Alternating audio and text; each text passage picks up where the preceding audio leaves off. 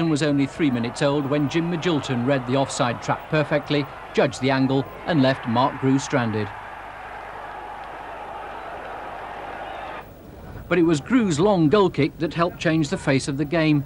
New boy Martin Foyle was clumsily tripped by Andy Melville, and the new rules say that the so-called professional foul deserves a red card, and he got one. That left Oxford a man short, and Port Vale's record signing Martin Foyle to complete his day in style. And then, with a little help from his new colleagues and indecision among those he left behind, he scored a second to make Port Vale's opening day a happy one.